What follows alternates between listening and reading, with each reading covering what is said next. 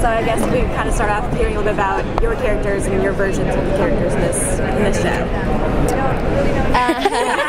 Whoever wants to start. We'll take turns. Bess Marvin in the books, she was the one that everyone picked fun at. She was overweight, and they said a lot of snarky comments. So we've removed the bullying, which is nice. She has a lot of skeletons in the closet, a lot of stuff that you'll see that will unravel throughout the season, but she is just a really enthusiastic, positive person, which is really good to play in a really dark and kind of sad, can be really sad show. But yeah, she's going through so much with her identity, especially, and finding out who she is. But she's also in Horseshoe Bay by herself.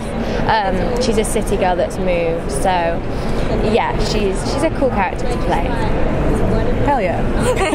Hell yeah. Heck yeah. So I play George Fan, and George is a bit of a tougher character. She's so the opposite of Bess. Yes. Chalk and cheese. Yes, chalk and cheese. She is a manager at the Claw, so as you guys know, like, that requires a lot of responsibility to take on a position like that. And she does not like Nancy Drew. Like, they are so different in different, like, worlds. You know, Nancy appears to have a really good life. George kind of had a tougher time at home, alcoholic mother, taking care of her family all the time. So she kind of has more of a jaded view of life, given her circumstances. But as they all kind of come together, you start to see George have many more layers than just this tough, snarky, sarcastic person. I mean, with any sarcastic person, I mean, someone who's like really tough, I feel like there's always more than meets the eye, you know? Yeah. I had a question. What would be the major difference between this upcoming series and other iterations of Nancy Drew in the past? I think what makes this iteration of Nancy Drew different is the fact that, well, one, the supernatural aspect to it changes the game completely. It's not just mystery-based, it's genuinely terrifying in other ways that are a little bit more mystical. And also just diving into the characters. This series really, really gives you a good look at what each 5 of these characters really are, and they're so layered and they're so deep compared to probably what you've touched on in the books or like other things like that.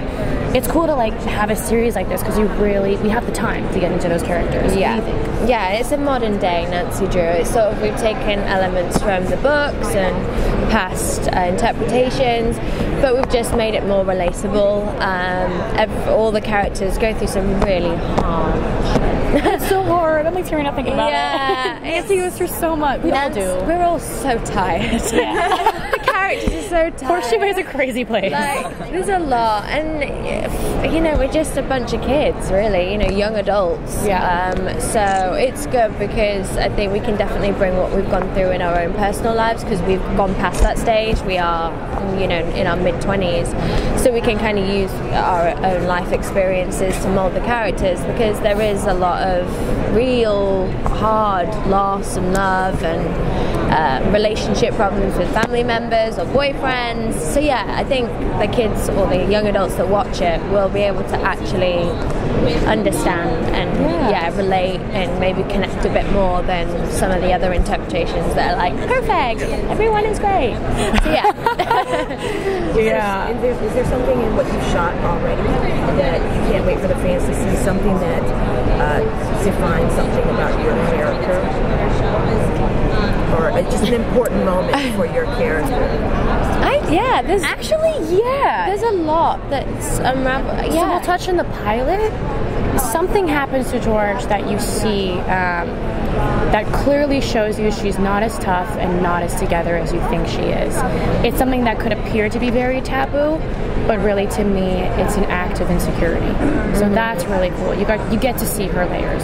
Yes, yeah, same. I think throughout the whole season, what we've shot so far, I feel like every episode there's a little bit of a peel back of the onion, for sure, and which is great. But I don't want to say too much, but there's loads. We know too much. We know too much. Last question.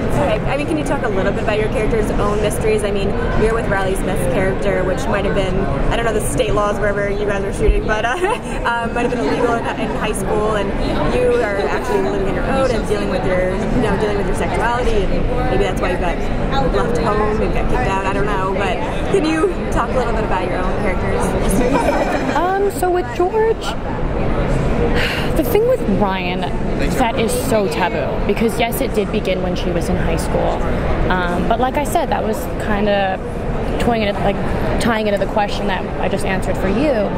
It is definitely her reaching out to something that I don't think she really believes is attainable. She's trying to be older, she's trying to be more mature than she actually is. So despite it being taboo, I think it's something that she's really going through as a young woman, trying to figure out, like, how do I get this attention and fill this void, Yeah. What was the question? I just got so lost in your answer. I love you. Yeah. Kind of like your own character storyline and mystery about how she's living her own, when she claims she's living with a rich aunt. Well, can I talk about the pilot? Yeah. You can talk. I mean, it would air. This is true. She likes to steal, so you can have that one. She is a bit of a klepto, so cheerful klepto. Yeah, and she does it well. Like I look good. Yeah, exactly. Like shiny things to show. Yeah, I'm like a magpie. She does like shiny things. Yeah. We actually mentioned that later on. I do. I really do. She does. So yeah, there's a lot of stuff that you'll see with that sense too. She's a hustler.